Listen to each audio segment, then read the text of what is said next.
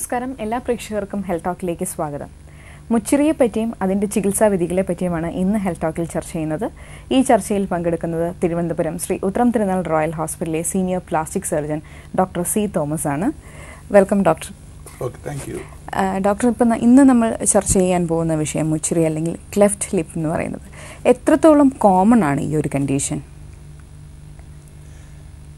Cleft lip and cleft palate നമ്മുടെ സാധാരണ അറിയപ്പെടുന്ന മുച്ചിറി എന്ന് പറയും. ഇത് ജന്മന ഉള്ള അംഗവൈകല്യങ്ങളുടെ കൂട്ടത്തിൽ ഏറ്റവും മുൻപന്തിയിൽ നിൽക്കുന്ന ഒന്നാണ്. അതിൻ്റെ ഇൻസിഡൻസിനെ പറ്റി പറയുകയാണെങ്കിൽ ഞാൻ ഓർക്കുന്നത് 2008 അമേരിക്കയെ വെച്ച് ടെക്സാസ് എന്ന് പറഞ്ഞ സ്ഥലത്ത് ഒരു world conference of cleft lip and palette നടന്നു. ആ കോൺഫറൻസിലെ ക്ഷണിക്കപ്പെട്ട ഒരു ഒരു ഒരു ഡോക്ടറായിരുന്നു ഞാൻ, ഗസ്റ്റ് സ്പീക്കറായിരുന്നു. അവിടെ പ്രസൻറ്റ് ചെയ്ത ആ ഇൻസിഡൻസാണ് ഞാനിവിടെ കോട്ട് ചെയ്യുന്നത്.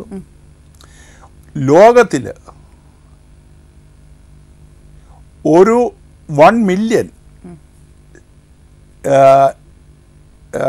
children with the cleft lip and bone are born in every year.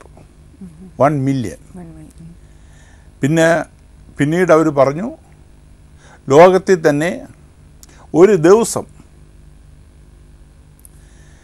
6 lakhs കുട്ടികൾ ഈ മുച്ചിറി അതായത് ക്ലെഫ്റ്റ് ലിപ്പ് ആൻഡ് പാലറ്റ് ഉള്ളവർ ഈ ലോകത്തിൽ ജനിക്കുന്നുണ്ട്. ഇന്ത്യയിലെ കാര്യം പറയുകയാണെങ്കിൽ ഇന്ത്യയിൽ ഒരു ദിവസം 40,000 കുട്ടികൾ ഈ ക്ലെഫ്റ്റ് ലിപ്പ് ആൻഡ് പാലറ്റുള്ള കുട്ടികൾ ഈ ഇന്ത്യയിൽ ഉണ്ടാകുന്നുണ്ട്, ജനിക്കുന്നുണ്ട്. ഇൻ എസൻസിൽ ഷോർട്ടിൽ പറഞ്ഞു ആ ലോകത്തെമ്പാടും നോക്കുകയാണെങ്കിൽ എവറി 2 minutes ഒരു കുട്ടി വിത്ത് ക്ലെഫ്റ്റ് ലിപ്പ് ആൻഡ് പാലറ്റ് ജനിക്കുന്നുണ്ട്. അങ്ങനെ ഒരു വലിയ ഏറ്റവും മുൻപന്തിയിൽ നിൽക്കുന്ന ജന്മന ഉള്ള അംഗവൈകല്യങ്ങളുടെ കൂട്ടത്തിൽ ഒന്നാണ് cleft lip and cleft palate. അപ്പം ഡോക്ടർ, ഇത്രയും എന്താണ് സംഖ്യയുടെ കാര്യത്തിൽ വളരെ കൂടുതലാണ് ഈ ഒരു രോഗത്തിൻ്റെ കാര്യം. എത്രത്തോളം സീരിയസ് ആണ് ഈ ഒരു കണ്ടീഷൻ? നമ്മൾ മറ്റേ ഉള്ള ജന്മന ഉള്ള അംഗവൈകല്യങ്ങളുമായിട്ട് നോക്കുമ്പോൾ നമ്മൾ അറിഞ്ഞിരിക്കേണ്ട ഏറ്റവും പ്രധാനമായിട്ടുള്ള ഒന്ന്, ഇത് ഒരു ട്രീറ്റബിൾ കണ്ടീഷനാണ്. പല കണ്ടീഷൻസും മംഗോളിസം, സെറിബ്രൽ പാൾസി ഇതൊക്കെയുള്ള അംഗവൈകല്യങ്ങൾ ഒരിക്കലും ട്രീറ്റ് ചെയ്ത് ആ കുട്ടിയെ നോർമൽ അവസ്ഥയിലേക്ക് കൊണ്ടുവരാൻ സാധിക്കത്തില്ല. എന്നാൽ ക്ലെഫ്റ്റ് ലിപ്പ് ആൻഡ് പാലറ്റ് എന്ന് പറയുന്നത് ഒരു 2 or 3 ഓപ്പറേഷൻസ് കൊണ്ട് ഈ കുട്ടിയെ ഒരു നോർമൽ അവസ്ഥയിലേക്ക് കൊണ്ടുവരാൻ സാധിക്കുന്നതാണ്. ഇതിൽ ഒരു മെജോറിറ്റി ഓഫ് ദ കുട്ടികൾ നോർമൽ ബ്രെയിൻ ഉള്ളവരാണ്. ഈ ഒരു കണ്ടീഷനെ പറ്റി നമ്മൾ അറിഞ്ഞിരിക്കേണ്ടത് നമ്പർ 1, ഇത് ചികിത്സിച്ച് ഭേദമാക്കാൻ സാധിക്കുന്ന ഒരു കണ്ടീഷനാണ്. അത് മാതാപിതാക്കളെയും സാധാരണ ആൾക്കാരെയും പറഞ്ഞ് മനസ്സിലാക്കണം. ഇത് സാധാരണ കുട്ടികളുടെ കൂട്ടത്തിൽ തന്നെ ഇതൊരു നോർമലായിട്ടുള്ള ഒരു കുട്ടിയാണ്. അതിനു വേണ്ടിയത് ട്രീറ്റ്മെൻറ്റ് മാത്രമാണ്.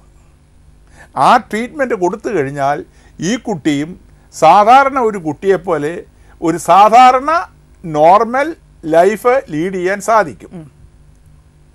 അത് തന്നെ വളരെ സന്തോഷകരമായ ഒരു ന്യൂസാണ്. ഇത്രമാത്രം ഹൈ ഇൻസിഡൻസ് ഉള്ള ഒരു കണ്ടീഷൻസ് ഒരു 2 or 3 ഓപ്പറേഷൻസ് കൊണ്ട് ഈ കുട്ടിയെ നമ്മളെ തിരിച്ച് ഒരു നോർമൽ അവസ്ഥയിലേക്ക് കൊണ്ടുവരാൻ സാധിക്കുമെന്നുള്ളത് നമ്മുടെ വൈദ്യ മേഖലയിലെ തന്നെ വളരെ ഒരു ഗുഡ് ന്യൂസ് ആയിട്ടാണ് ഞാൻ കാണുന്നത്. ഡോക്ടർ, ഇതിൻ്റെ ഒരു റീസൺ, ഇങ്ങനെ ഒരു അബ്നോർമാലിറ്റി അല്ലെങ്കിൽ ഒരു ഡിഫോമിറ്റി വരാനായിട്ടുള്ള കാരണങ്ങൾ എന്തൊക്കെയാണ്? പല കാരണങ്ങളുമുണ്ട്. ഏത് ജന്മന ഉള്ള ഒരു വൈകല്യമുള്ള ഒരു കുട്ടിയെ കാണുന്നുടനെ നമ്മൾ ഒരു ഡീറ്റെയിൽ ഹിസ്റ്ററി എടുക്കണം. പല കാരണങ്ങൾ കൊണ്ടും ഈ അംഗവൈകല്യം കുട്ടിക്ക് ഉണ്ടാകാവുന്നതാണ്.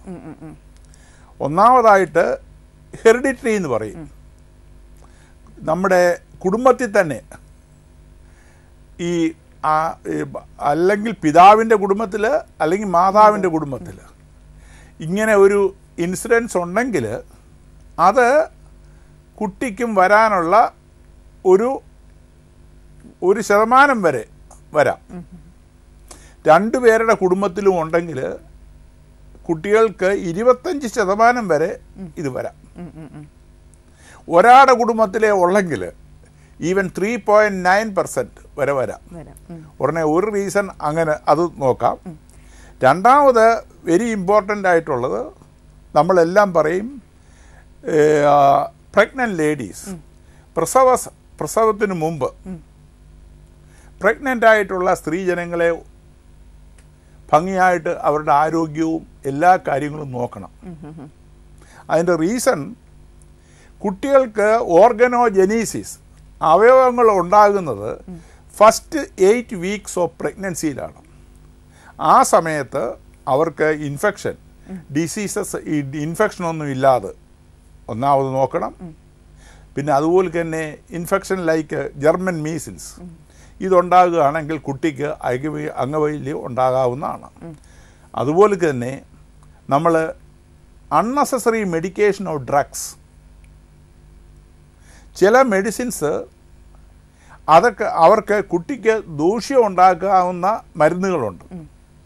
ഇതെല്ലാം തന്നെ എസ്പെഷ്യലി ഈ ഫസ്റ്റ് ട്രൈമിസ്റ്ററിൽ ഈ ഫസ്റ്റ് 8 വീക്സിൽ ഓഫ് പ്രഗ്നൻസിയിൽ എല്ലാം അവോയ്ഡ് ചെയ്യുന്ന നല്ലതാണ്. നമ്മൾ ഡ്രഗ്സ് ലൈക്ക് ഫെനൻറ്റോയിൻ സോഡിയം ഇതൊക്കെ കുട്ടികൾക്ക് അസുഖങ്ങളുണ്ടാകും. പിന്നെ വേറെ ഒന്ന് ഡെഫിഷ്യൻസീസ് നമ്മളെല്ലാവരും കണ്ടിട്ടുണ്ട്. പ്രഗ്നൻ്റ് ലേഡീസിൽ എല്ലാവർക്കും ഫോളിക് ആസിഡ് കൊടുക്കും പ്രഗ്നൻസി സമയത്ത്. ഫോളിക് ആസിഡ് ഡെഫിഷ്യൻസി ഉണ്ടെങ്കിൽ കുട്ടികൾക്ക് അംഗവൈകല്യം ഉണ്ടാകാം.